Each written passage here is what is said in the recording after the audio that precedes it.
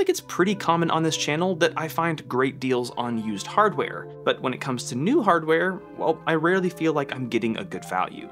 But well, this little single board computer might be the outlier. It's got a fairly modern x86 CPU, it has dual NICs, with one of them being a 2.5 gigabit port, it has multiple options for storage, including onboard eMMC, heck, it even has a 40-pin GPIO header. But the best part is that I bought this board for just $63. Now this might sound too good to be true, but at least at the time of filming this, you can go buy it for that price right now. That's not to say there aren't any issues with this little system. Anytime you're spending $63 on a new computer, there are bound to be trade-offs, and well, this definitely has some, but I think this also has some interesting potential, so let's check it out.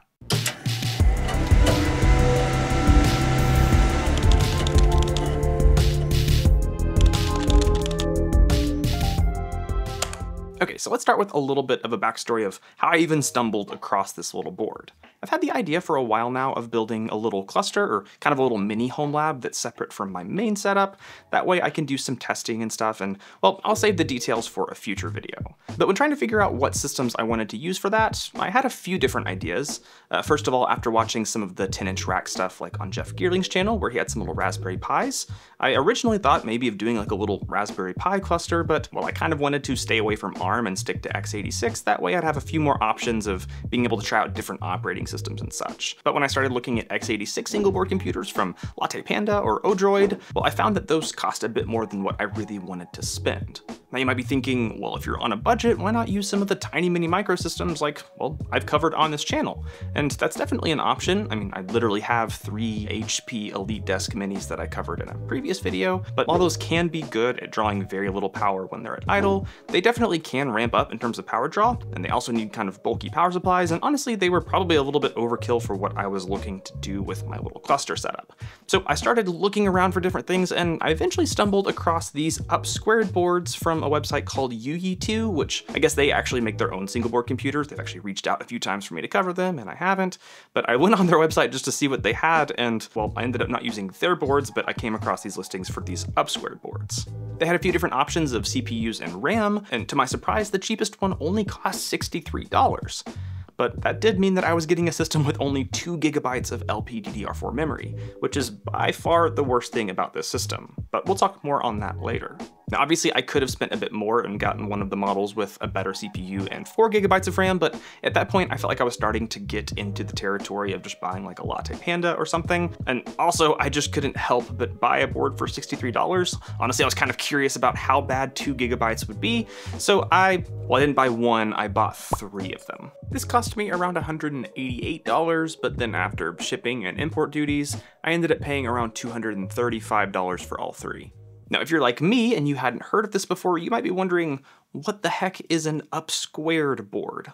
Well, Upboard is a manufacturer of single board computers. They started out with just a simple Upboard, which was an x86 version of a kind of a Raspberry Pi-like single board computer, and they've had a few different models of those, but they also created their Upsquared lineup, which is a more square PCB that's larger and has more features. These boards are still kind of made for tinkerers, but they're a little bit more so aimed at like the enterprise and automation spaces. My board is part of the Upsquared 6000 series, which is considered end of life, and is probably why I was able to buy it for just $63. The current versions of these feature Intel Alder Lake CPUs that you might be more familiar with, like the N97, but well, this features slightly older CPUs, and mine specifically came with an Intel Celeron N6210. This is a true dual core that was released back in 2021, but it's still built on Intel's 10nm process node, and has a TDP of only 6.5 watts.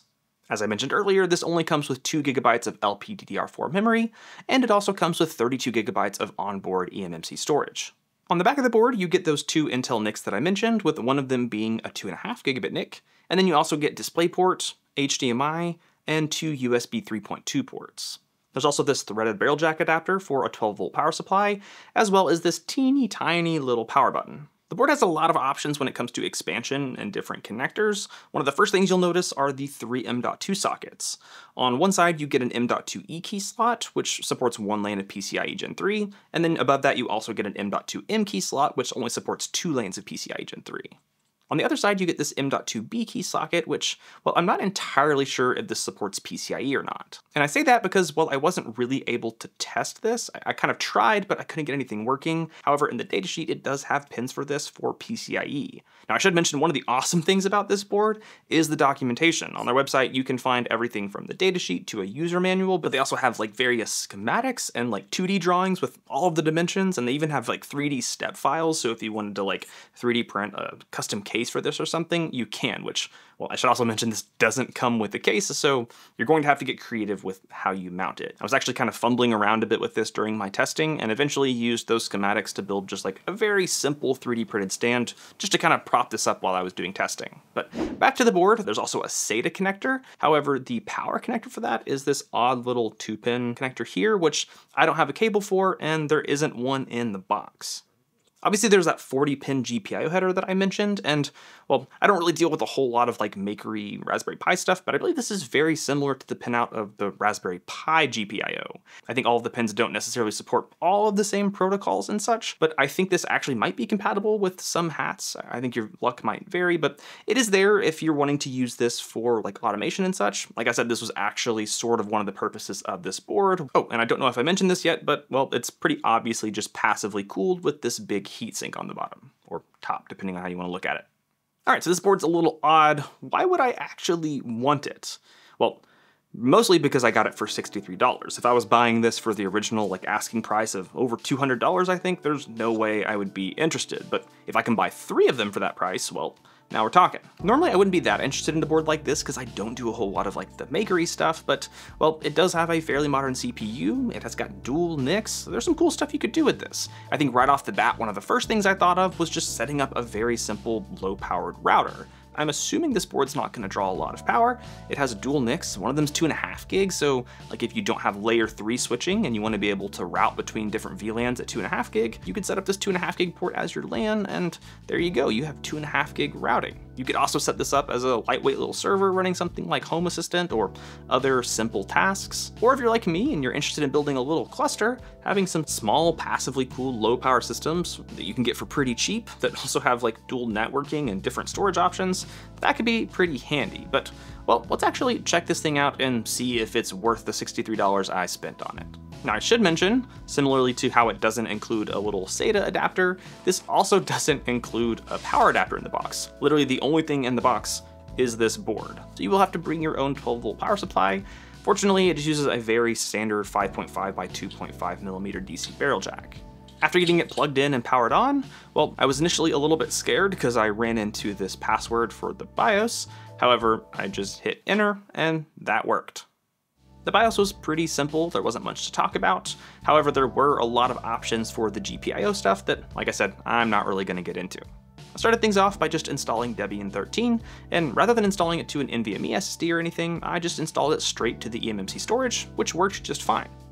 Once I had an OS installed, the first thing I wanted to check out was just how low powered this thing was. So I made sure the HDMI cable was unplugged, and then I ran PowerTop AutoTune, as well as this Auto ASPM script. And, well, after running all of that, the power draw only dropped to around 6.8 watts. Which is very low, to be clear, but I was kind of hoping with a system like this that the power draw would be even lower. But, well, as I've said many times on this channel, when it comes to idle power draw, it's not just the CPU that's drawing power. You have your memory, and you have storage, and you have your network interfaces, and then all of the other various things that are on the motherboard, which, well, that got me thinking. This thing has the GPIO and all of the different serial connections and everything else that I saw in the BIOS, and, well, maybe that was what was drawing some power. So I went in the BIOS, I disabled everything I could find, and, well, the power draw was still exactly the same at 6.8 watts. Which, like I said, is not bad. I was hoping it might be a little bit lower, but that's pretty darn low still. And the good news was when I actually ran a stress test on this, the power draw only jumped up to like 9 watts. In fact, I think the highest power draw this thing ever hit was like 12 watts, and that was when I was hitting the CPU and the GPU pretty hard. So while the idle power draw might not be crazy low, it is good to know that even if this thing's running at like 100%, it's not going to be drawing more than like 10 watts probably if you're not using the GPU. In fact, one of the benefits of knowing that this isn't going to draw a ton of power is that you can actually run this over PoE. Well, sort of. It's not like a built-in feature or anything, but because you know that this thing's never going to really draw a ton even under load, you can use a simple adapter like this one to power it over PoE, and yeah, sure enough, even with a cheap little PoE switch, it worked just fine. Now, part of the reason this thing doesn't draw a ton of power is because it does have a dual-core Celeron that is not that powerful. I ran Geekbench 6, and well, you can see here we're getting scores that are about half that of the Raspberry Pi 5. Which is actually kind of funny because I looked up the prices of a Raspberry Pi 5 2GB model, and once you factor in the cost of like a micro SD card and the power supplies for both and everything, they're pretty much the same price as what I paid for this. So if you don't mind running ARM, that's probably a much better deal. Performance wasn't that great, but it was still better than some other low-powered older systems that I checked out that managed to do plenty of things just fine. So this could still be capable of running some lightweight tasks, and realistically I had a feeling that the 2GB of RAM was going to be the bigger issue. To test that out, I started off by installing Home Assistant OS, which actually worked just fine. I wasn't concerned about the CPU or anything with this system, but I was a little bit concerned about how 2GB of RAM would work out. But as it turns out, we were only really using like a third of our memory. And sure, this was just running a very simple config that I imported that I kind of used for testing, but I decided to look at my actual Home Assistant instance, which is running in a container, and that was only using like 500 megabytes. So realistically, I think for a pretty common standard Home Assistant setup, this thing would work just fine. But like I said, you could also do that just fine with something like a Raspberry Pi. But this guy has something that a Raspberry Pi or a lot of other single-board computers don't, which is not only dual network interfaces, but a 2.5 gig interface as well. So you could install something like OPNSense or OpenWRT and set up a DIY router. Now, I wasn't concerned about running OpenWRT on this little guy because, well, OpenWRT could probably run on a literal potato. So I decided to try installing OPNSense. I did look up the minimum system requirements, and it showed that it only required 2GB of RAM, so I thought we'd be okay. However, I did end up getting a warning that I needed 3000 megabytes to copy over the system image, but I just proceeded, and it worked just fine. However, I should note that I installed this using UFS, not ZFS, as I figured ZFS would probably require a bit more RAM. After getting it installed, I hooked up my laptop to the LAN interface, and sure enough, everything seemed to be working just fine. The RAM usage was actually quite a bit lower than I expected, and I never saw the CPU usage go up more than like 70% or so. Without putting together a crazy test setup with a 2.5 gig switch and VLANs and multiple devices, I couldn't really test the 2.5 gig throughput, but I was able to at least test on an OpenSpeed test server that's upstream of the router, and it seemed like the gigabit throughput was just fine.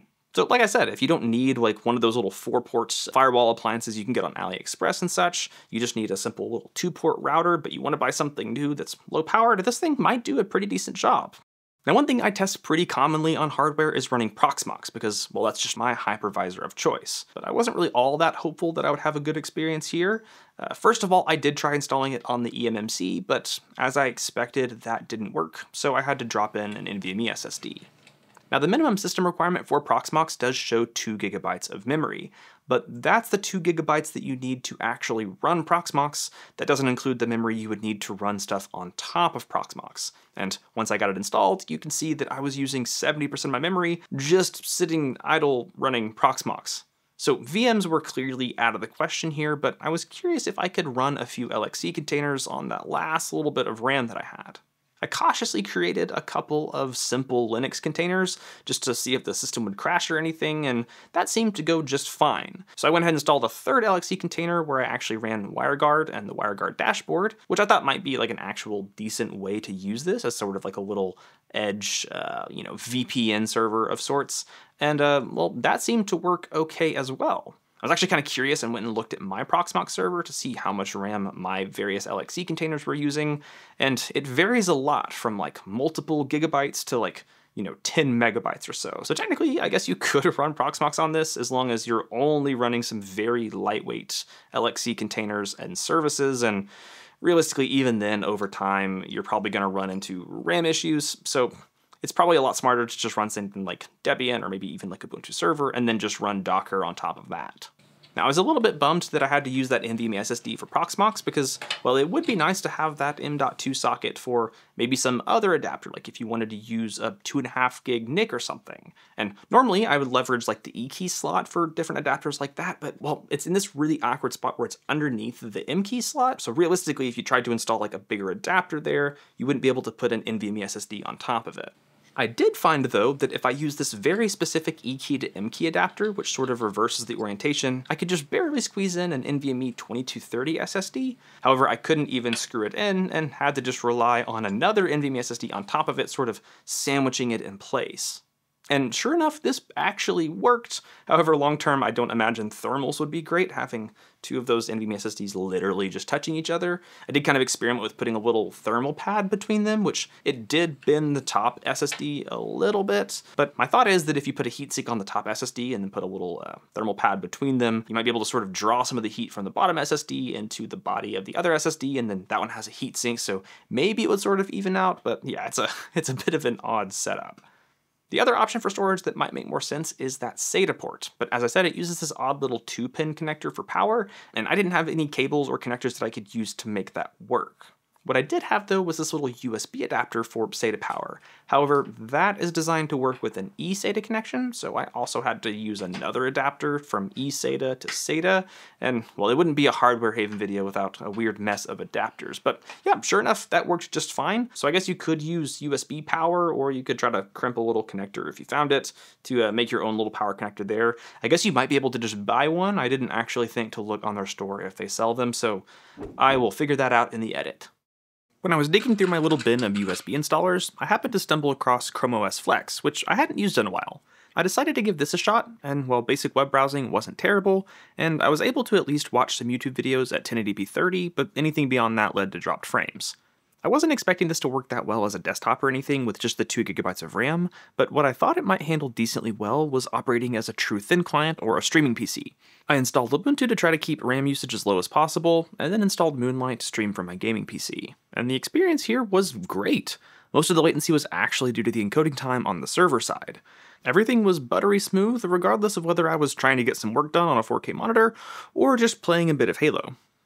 So in conclusion, this system, well, it's kind of weird. It's not great at anything. I mean, outside of like a very low-powered, simple, cheap DIY firewall, there's not a whole lot that it does better than something else. If you're looking for like a simple little lightweight server to run like Home Assistant or something like that, there's cheaper new options and definitely cheaper like old used options as well. It's a little awkward because it doesn't come with a case or a power supply or anything, so you're going to have to like 3D print a case or something for this, unless you just want to kind of leave it sitting on the heatsink like that or whatever. The 2GB of RAM is definitely an issue and will definitely limit what you can do with this, but, well, I guess for the right use case and the right price, which for me was $63, so yeah, not too bad. This could be a very interesting little system. They are end of life, so keep that in mind. That's why they're probably so cheap, but yeah, if you're able to pick one of these up and it kind of fits your needs, it's kind of a cool little quirky system. I don't typically cover new hardware, and I definitely don't cover single board computers a lot, so this is kind of a fun, different look at something interesting, and I'm still planning on making a little kind of 3D printed 10-inch rack cluster out of these, so stay tuned for that. Oh yeah, you also probably noticed that this video didn't have any advertisements in it, and that's thanks to my amazing raid members. If you're not a raid member, which, well yeah, I know you're not a raid member, because if you were a raid member, you wouldn't be seeing this right now. Just like how you wouldn't be seeing any ads in any of my videos, because for as little as $1 a month, you can get early access to all my videos and not see any ads, which I think is a pretty good deal, so maybe consider checking that out. There's also some higher tiers that have some more perks and also just help support what I do a bit more, so maybe check those out as well. Not only does it give you some perks, it also helps support this channel and helps pay for me to make these videos and not be quite so reliant on ads. Maybe consider signing up for as little as $1 a month. That's the end of my spiel. It's also the end of this video, so thank you guys so much for watching. Stay curious, and I can't wait to see you in the next one.